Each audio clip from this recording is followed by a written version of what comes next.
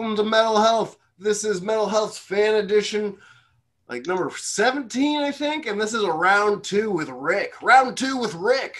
Rick and Robbie. Yeah, here we go. Say hello, Rick. Good afternoon, Canada. Well, Nice. it's the internet, so Yeah, yeah, it's more than Canada. man, you're global now, buddy. Well, I've got like people who have added me to Facebook in Portugal, Serbia, Norway, Sweden now with the interview that's going to go up to on Sunday. That's epic, Italy, dude. it's pretty awesome, and then a few people in the States too. So Yeah, I'm pretty pumped about this whole situation. I'm loving it so far. congratulations. Thanks, Rick. Yeah, I know it's been quite a journey, kind of, watching you start that up and just seeing how it's been propelled since then. Oh, yeah. Badass. And you've been actually seeing a couple of things of me before I even started Mental Health, back with my buddy's podcast thingy and stuff like that I've been on before. Yeah. Yeah. So Well, good show and a good topic because two things. One, we haven't had metal shows in a very long time, and two, that directly affects mental health. So, you know, we could do days upon days of topics relating to this genre right here. Yeah. And I know you're trained. You got what do you have as far as certificate wise with mental health? Well, I graduated in 2020 with my master's in social work with the discipline of clinical therapist. But right now, I'm conducting investigations within the social work field, in particular with the older demographic population and dealing with, isolation, abuse, financial fraud, scams. You wouldn't believe, how this, net afflicts so many of our parents and grandparents with financial online scams. I mean, it's more prevalent than people really think. Yeah, I can see that happening a lot. I bet Como doesn't want you to come near New York at all right now. Actually, California, the guy did the same thing, right? Yeah. That's scary in itself. But I do know what you're saying. I still get those phone calls where they're trying to get your social insurance number up here and everything. And Yeah. I actually I know when they're coming, because it's not a private call, and you have to press one to get to the actual people and everything. So I enjoy those calls because I call them every bad word in the book. Like majority of the time, I make it so that the word that I'm saying, I won't say the beginning of the word. I'll say the end. It ends with file. Wow. Yeah, right. And then they get all mad and hang up, but they keep calling. So fuck those guys. Well, with technology today, it's growing, it's getting more advanced, and these people are figuring out more and more ways. Plus, there's so many online sites where people can pay a few dollars and then get a residential history and personal history of individuals, and then use that to target some of our older demographics there. But it's only going to get worse because technology is going to get more advanced, and all of us at some point, when you and I finally reach that age where we may have onset of dementia or memory issues, I can't imagine what sort of technology will be in place then that we have to protect ourselves from. Yeah, it's scary stuff. I already do have memory issues because with my schizophrenia, it's like I have false memories, right? So I'll remember stuff that didn't happen. And then Yeah. also I get in these states of like, it's almost like a perpetual deja vu. Like if I'm watching a show, I will start to think like I'll remember someone telling me what happened right after it already happened. It's weird. And just like weird situations, like our mutual friend Dan there, we were going to play Risk at somebody's house, and I saw this red balloon on the sidewalk, and I was like, I remember seeing this red balloon before, and it was just, it's like a lot of paranoia involved in that too, but I get through it and still having fun. Well, your situation is very cognitive driven, and there's a lot of things that can occur as a result. Uh, you know, that is something that does not afflict everybody, but old age afflicts everybody. It's true. And we, If you're and lucky. with your situation, it could be compounded, as a result of your pre-existing history. But yeah, I mean, this is something that's going to affect all of us at some point in time. So, enjoy the time. My suggestion is to people today with that who are young enough to still protect themselves is uh, don't be an asshole. Have a good, strong social network. You'll realize and kind of have a reflective, because some of the individuals we deal with have zero social support. They have no friends, no family, no nothing. And, you feel so bad for them, late in their life towards the end, and they have no support. So, every action you take today and, with everything you see online and out in the news today, people don't realize the long-term effects that that's going to have when they become older, and then now they're relying on support. They're going to be living very isolated lives, and it's unfortunate. Yeah, that's sad. Yeah. Um, Way to bring us down. Let's talk about metal to bring us up. Yes. I really hope that the big, these big entertainment industries don't jump on this COVID passport bandwagon to where now, there's so many restrictions on social entertainment and gatherings that, that's that Yeah. Chinese tyranny, that they have over in Hong Kong and that. And really, festivals are, go see a metal festival, you take a chance. You take a chance with a lot of things other than catching COVID when going to, a concert or something like that, especially if you're up front. Yeah. But,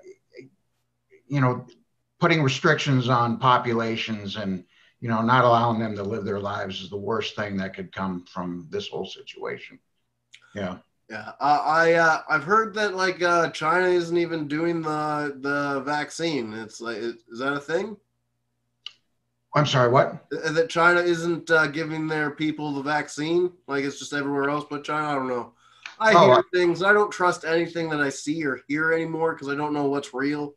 Like yeah. not with the schizophrenia, but like with everything else, like media, it's always bought out. Like here in Canada, like what was it, September 2019 or something like that? The government paid all the media companies a combined of $600 million, and they still think they have integrity. So I don't just believe anything anyone says on the TV. And then Yeah. like imagine that, like 4 months later or so, all COVID starts happening. I don't trust anything from anyone, and I'm just trying to enjoy my life and stay Yeah. clean and do what's right. Absolutely, man. Focus, narrow your vision if you're starting to feel really anxious, a lot of anxiety, or feeling stress, depression. Maybe kind of like as an analogy of looking out a window, just maybe narrow your view a little bit more. Cut out the fuzz, the static, the things that you can't change, that you have no personal involvement in, and begin to focus on your own personal, interactions, relationships, and always approach with a positive attitude. We're all, like we're the ones that decide if we're going to be in a good mood or a bad mood, and it's up to us to make that choice to, Yeah, insert some good vibes into the situation. like when it was like last Friday or so when the premier said that they were basically gonna make it Germany in the 30s, 1930s, and you couldn't. The police would be allowed to stop you and ask for your ID and ask you where you're going and everything. And even if you were driving, they said they were going to do that. The police ended up saying they're not, but I'll believe that. I don't believe it, but we'll see. Not yet, anyways. Yeah. And so like that just made me feel terrible, right? And I called people that I know in recovery, and we were talking, and I slept on it, and I felt a lot better in the next day. But that night, it was, the squirrel was just running, right? Yeah. So yeah. And if, if that kind of stuff happens on a regular basis, just learn some coping mechanisms. We all have some, but they're all tailored to us. I mean, I can't tell you what mine are because they probably won't do anything for you. Yeah. But we all have ways to cope with, negative or, probably impactful things that will worry us later on. But, affect what you can and disregard what you can't. Yeah. And God, people would realize that they would live a little bit much more happier if they wouldn't think that they had to have opinion on everything that occurs on the globe today. No. So I was gonna get you to like pick your favorite records to put up here, like we usually do, but Yeah. you're actually the guy that got me into listening to Lick, so it's kind of fitting. And if you're watching this before, what's Sunday? Sunday's the 24th, or what's going on? What day is Sunday? Shoot, that's going to be the 25th. 25th. All right, the Yeah, 25th. Congratulations, man. That's awesome. My interview that's going public. I did it yesterday, and it's with the drummer of Lick, Chris. So awesome. That's really cool. That's another reason why I wanted to do this fan edition with you, is because, well, if it wasn't for you, I wouldn't have started listening to Lick in the first place. Yeah, there are so many awesome. Just the range of music today. I mean, I grew up in the early 70s. I'm born in 71, so I love classic rock. Sabbath was, Zeppelin and Sabbath were my two, biggest bands. The influence in playing guitar, it's Tony Iommi is God.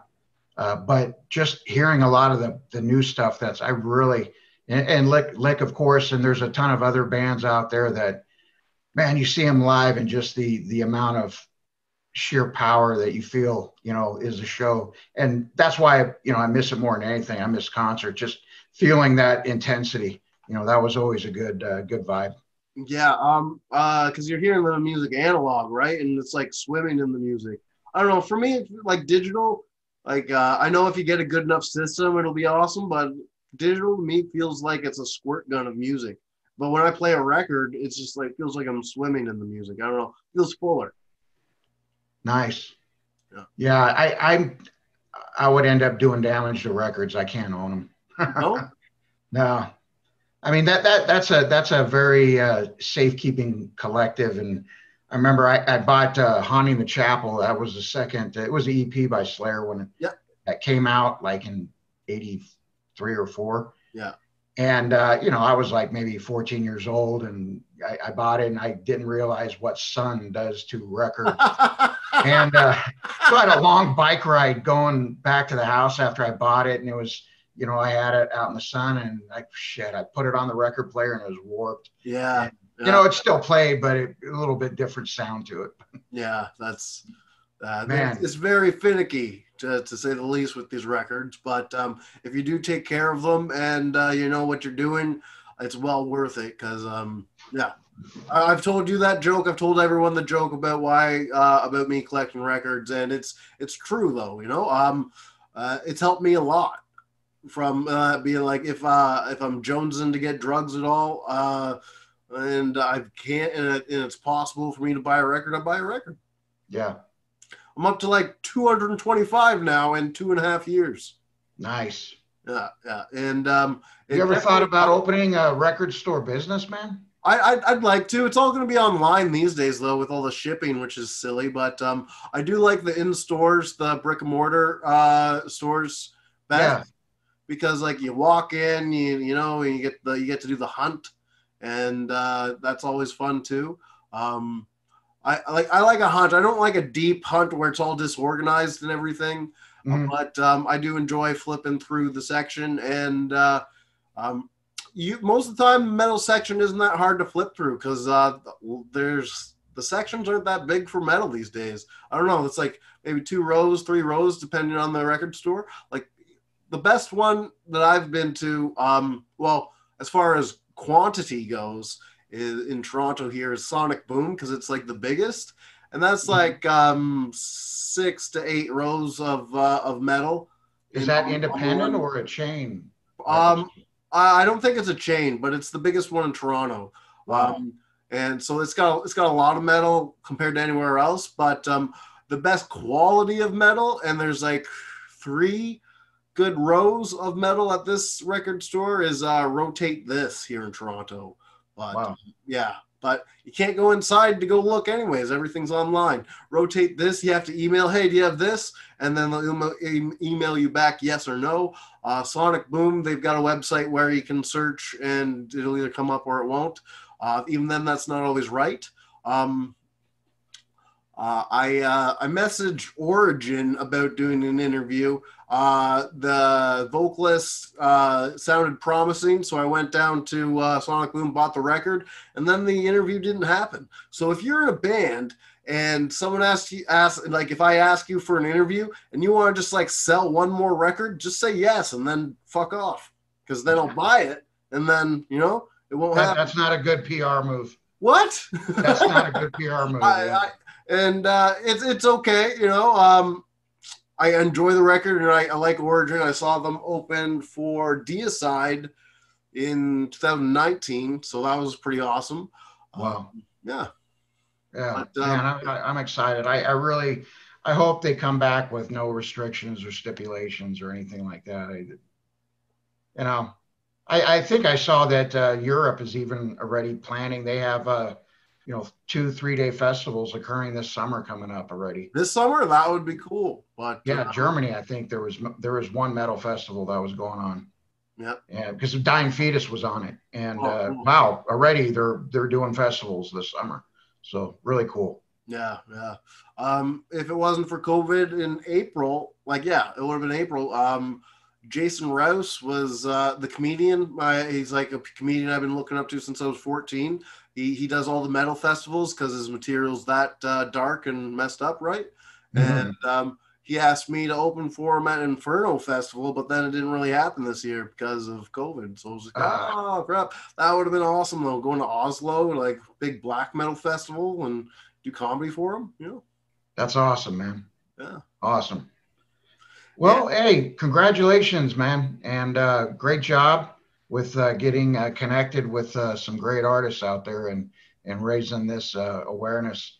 I mean, you can be a metal fan or any fan of any music, and mental health, it impacts across the board. So, if we can get these two demographics of individuals who enjoy this sort of entertainment and music and become a little bit more aware of, self-aware and socially aware, good things will occur in the future. Well, thank you, Rick. I'd say my favorite interview that I've done so far, especially with the mental health aspect, is with Nim he's from the Netherlands, from Shilam Magnar or whatever the band is called. I have to say that because I can never pronounce it, but that's why he made it that name, so no one could pronounce it. He has schizoaffective disorder, and it's very cool. It was like I've never really talked to someone who's had similar but yet different experiences, like that anyways, because we were talking about false memories, and like he was just like, when I talk about how it's like my reality, like I bumped into an alternate universe's reality and kind of downloaded memories from that. And then he said, yeah, I know exactly what you're talking about. And like that floored me, because anytime I say something like that, no one ever knows what I'm talking about. And they just look at me weird. And it felt good to have someone like reaffirm like what my experience is. So, yeah. How old are you now, Robbie? I'll be 35 this year. So was the onset in your early to mid 20s? Yeah. I was like 25. Yeah, that's when it normally hits, man. Yeah. If it's in your family, obviously you're at high risk, but that's normally the onset. Man, hey, luckily today there's a lot of good medication out there and forms of therapy that can get you through it. And it's awesome to see that you're still able to function and focus and have goals and doing what you're doing now. That's pretty awesome, man. But when I was first diagnosed, it was bad, right? Like I was so tired. I couldn't work, but I still went to work and just didn't end up doing any of the work really. And so then, yeah, it wasn't a good situation. I'd be just trying to find somewhere to hide and sleep, and it was a big place where I could do that. And yeah, I regret going to work because I like it all happened. I jumped in front of the truck November 11th, got out of the psych ward on December 11th, so it was a month. I did my first comedy set after the psych ward on December 14th. Like I never stopped. As soon as I could Wow. do it, I kept on Wow. going. And but I started back at work in like mid-January. So it was just like way too quick. I should have just gone on disability right from the get-go. But oh well. Hopefully I'll be able to do enough entertaining stuff to make money and I can get off ODSP because like if I can do that, great. I'd rather do that than just be living off the government my entire life because I want to do stuff and I don't want to feel like I'm just like a burden like that, you know? Have you thought about like putting in for like a grant to go back to school and you know Not really. No. Um, I guess I could take something at Humber here in Toronto, but no, I wouldn't really want to go for that. I'm doing a pretty decent job on my own. yeah. Um, if anything, I'd like to learn video editing better Mhm. and learn how to get my production value better on my sketches and stuff. And in general, that would be good. Yeah, Or even a technical trade school or something. Yeah. yeah, that would be cool too. I enjoy working with my hands. Like I'm a Yeah. prep cook right now at a vegan restaurant, and like it's um, it's it's great. You know, you got your list of stuff you got to do, you get it done, and go home, right? So Yeah. that's what I like about it. Well, school saved me. When I retired from the military in 2012, um, I was in for 23 years and, I really never knew who Richard was. I was always a rank and there was a billet description applied to that rank. So, you were essentially told how to act, how to perform, and what it is you needed to do. And, I loved it, of course, but you get out after that long in such a very impactful and influential period of your life has been with the military and then deploying. Now you get out as a, late 30s, early 40s, and you really have to find who it is you are and yourself all over again. And, school was that for me. I took to it and I, I loved to learn. And that's what really, I guess, saved me in my own transition from military to civilian life. You're basically like my Jocko. No, I really don't know that dude, or I've seen like his name on the YouTube channel, but I've never listened to him or whatnot. The only real podcast I've listened to was when Jordan Peterson and him are talking because either on Yeah, him I dig or Peterson. Yeah, it's always a good chat. Um, awesome. yeah, so it was just basically that, and I might have watched one where he was on the Rogan podcast before it went to Spotify, but Wow. yeah. But yeah, it was just military guy got out and he did lots of schooling and yeah, cool guy. Yeah, and now as a result of probably my political affiliation and views have done a complete 180 compared to what it was about 10 years ago. Yeah. So, it's amazing, how you rediscover things and rediscover in your self-awareness after, just sitting back and paying attention for a little while. That and in that timeline, did you shift or did everything else shift? Because everything Shift out. like the left, it definitely went really far left as far as shifting goes. So Yeah, I post quite a bit from a guy named Jimmy Dore. He's a leftist, but he just absolutely hammers and calls them out, their hypocrisy and how they carried themselves during Trump and Obama and Bush, and then now it's they're somehow pro-war. I don't get it. I really. yeah, I don't get it either. Something like I always thought that they should do, because I think it'd be funny, is if they named the bombs they were dropping off the people that voted for the current president that was in that year. It's like Jimmy Kimmel killed 40 kids at a school in Syria. Well, you know, there you go. Write that one down, man. That's a good one. it's been in my head for a while. Yeah, but Okay. yeah. Nice. Yeah. I would think as a comedian, you would have to walk around constantly with a pen and a little sketch We got pad our or phones. something. We got our phones now. There's the Notepad app. You know, so we can go Yeah. through all kinds of those ones. I've recently written like some pretty good communist ones. Communist?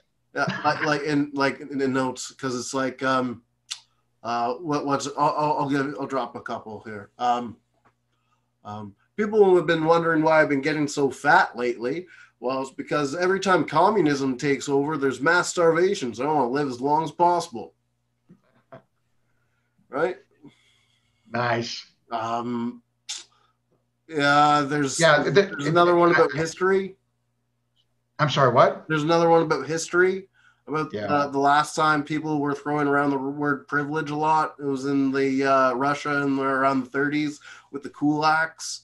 And basically what happened was they said the kulaks had privilege because they had land and were able to prosper, grow crops, and do well for themselves. And so what happened, because of their privilege, they all got murdered. And the thing is, though, everyone else didn't learn how to farm first. Now, I'm not saying white people aren't evil. I'm just saying learn how to farm first. Yeah.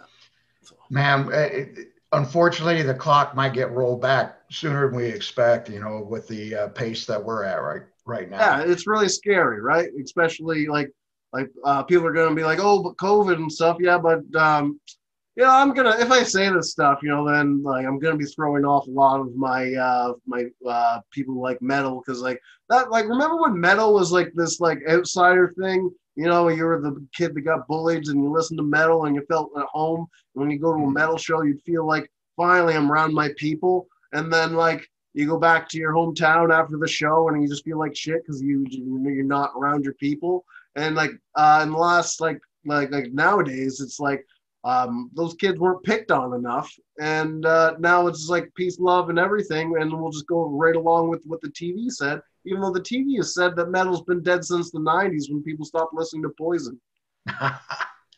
Imagine listening to metal in the mid and early 80s when it was hair metal and being bullied because you like metal, and then it's hair metal that you had to defend.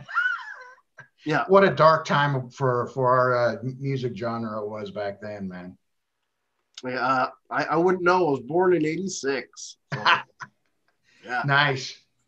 No, it was, you look back and just some of the photos of the bands doing their, their commercial public relations campaign, and what a dark period for metal. That's why grunge had to come along. Yeah, I'm glad grunge killed that part of it for the most part.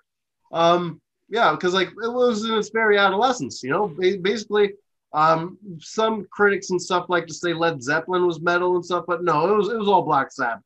Led Zeppelin was on that one side of the line, and Black Sabbath crossed the other side of the line, becoming metal, right? And then, yeah, I don't have to tell you, you lived it, man. So Zeppelin was more of a hard blues. Yeah, there you go. And technically, Sabbath was blues in the beginning too, right? And it wasn't until like Tony cut off his fingers accidentally, and then he had to change what notes he was playing a bit and took it that way.